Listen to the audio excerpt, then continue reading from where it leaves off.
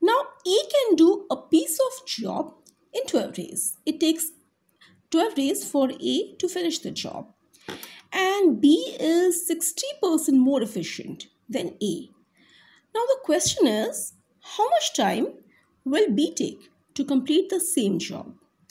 Let's find out. So time taken by A to complete the job is 12 days. So in one day, A will do 1 upon 12th of the work. That's clear? Now B is 60% more efficient.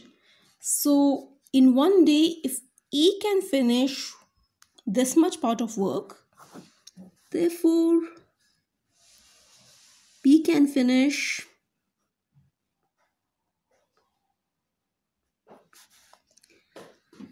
1.6 by 12, this much part of work, because B is 60% more efficient.